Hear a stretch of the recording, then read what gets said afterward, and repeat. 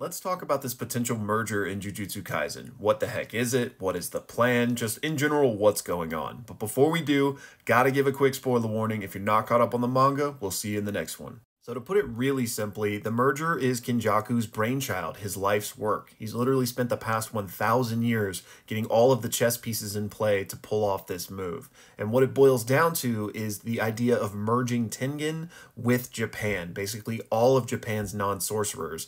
Because Kenjaku, at least what he tells us, is that he just wants to see what's going to happen. He's fascinated. Kenjaku's motivations beyond just satisfying his own curiosity is to create a new form of cursed energy. He really wants to see what the evolution of this is going to be. And he spent the past 1,000 years experimenting in this regard, right? Even creating the cursed womb death paintings. But he was very disappointed with them, right? Saying you were all too ordinary. And as he tells us at the end of Shibuya, what Kenjaku came to realize was that his creations were limited by him, right? He couldn't create anything grander than himself. And so that's what ultimately led to this idea with Tengen merging with all of Japan in order to see like just what that would create. Hopefully it would be the next step of evolution of cursed energy. And that's pretty much the merger in a nutshell. Obviously, orchestrating this and actually setting it all up over the past 1,000 years was very complicated and nuanced. But the end goal is just to create whatever is going to be created from the merger of Tengen and humanity. And if we're to take Kenjaku at face value, he's just doing this for the love of the game, you know, comparing himself to a kid with a crayon in front of a blank piece of paper. Now, I don't disbelieve that. I do think earnestly that Kenjaku does just kind of want to see what's going to happen. But I do believe that there is more motivation beyond that we just aren't privy to. And this gets a little bit more complicated because Kenjaku is seemingly gone now.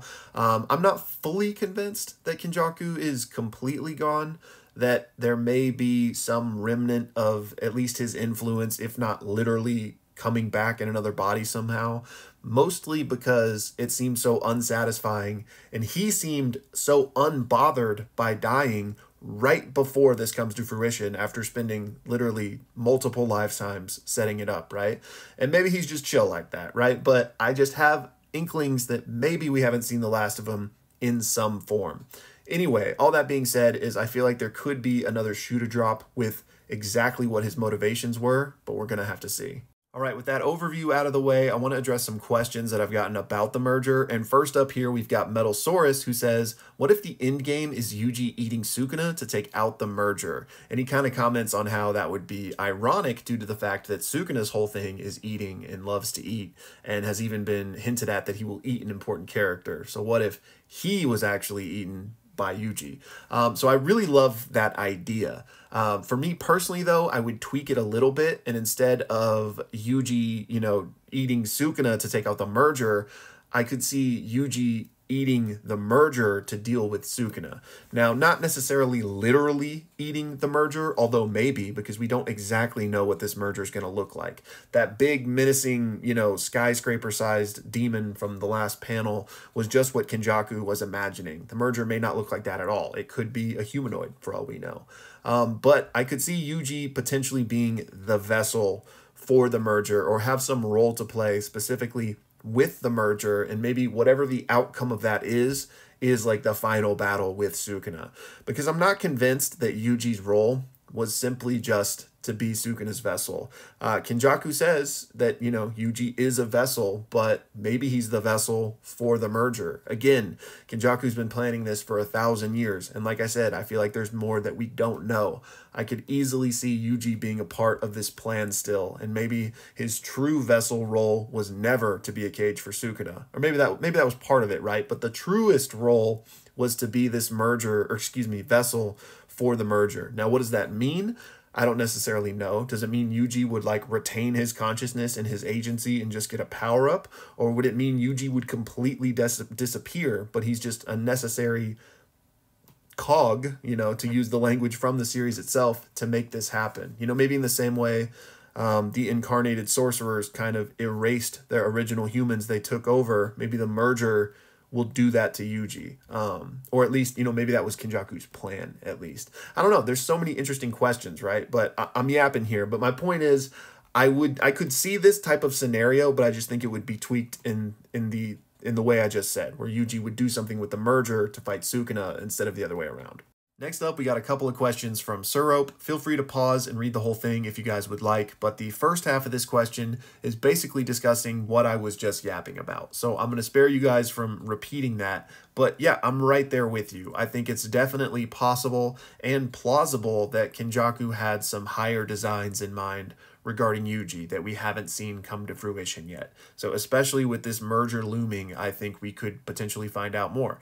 Now, maybe there were no other plans. Maybe he just was Sukuna's vessel and he played his role. But a lot of signs point to there being more going on. And for anybody that wants more context, the video that Surope references here is, does Yuji have a heavenly restriction? I put that out a few days ago, so check that out if you're interested. But the second question is, do I think the dimensional slash would be able to cut Sukuna's fingers?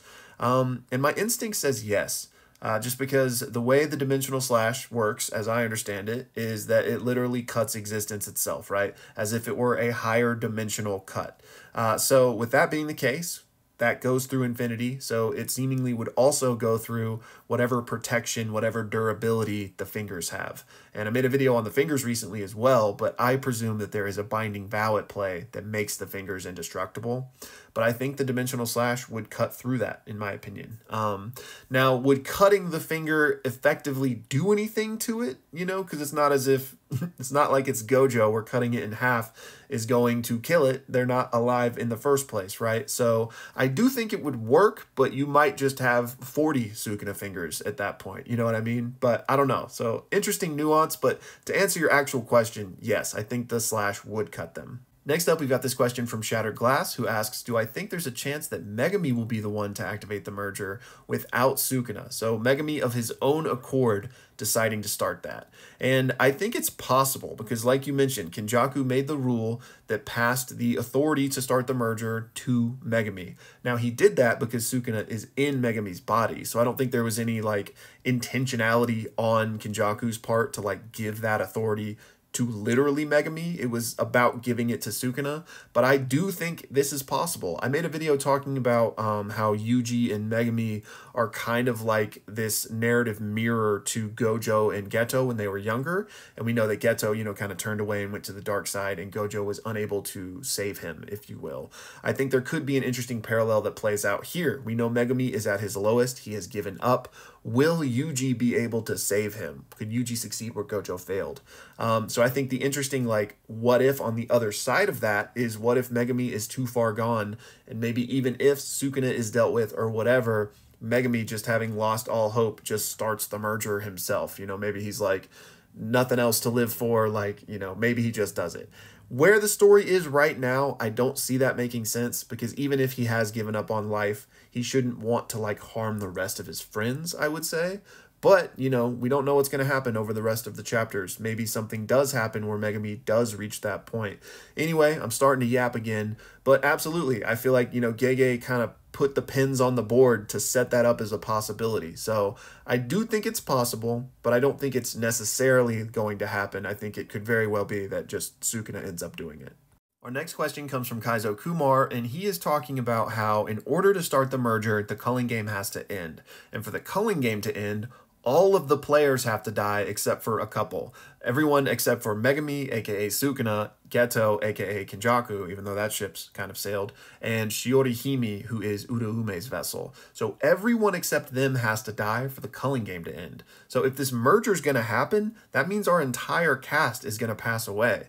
So what does that mean, right? So me personally, I think this merger is going to happen. Like, I think it's too big of a Chekhov's gun. It's been too big of a setup for it to just not happen and the story ends. So does that mean the whole cast is going to die? Well, they're already falling like flies. So I think yes, but there could be some weird loopholes around it. Like, you know, maybe if you die for 1 second in which everyone has taken grievous injuries that they've healed back from. So like maybe there's some weird loophole there or otherwise. But yes, I think the merger is going to happen. So I think in one way or another, a lot of people are going to die, but maybe they come back from that somehow. And finally, I want to shout out both Andrew and Clinton for these questions about Yuji. Like I mentioned earlier, I recently put out a video on Yuji and his potential heavenly restriction, and I'd cover both of these things in that video. So I'm going to link it down in the pinned comments for you guys to check out. But thank you so much, and thank you to everyone who made this video possible. I will see y'all in the next one.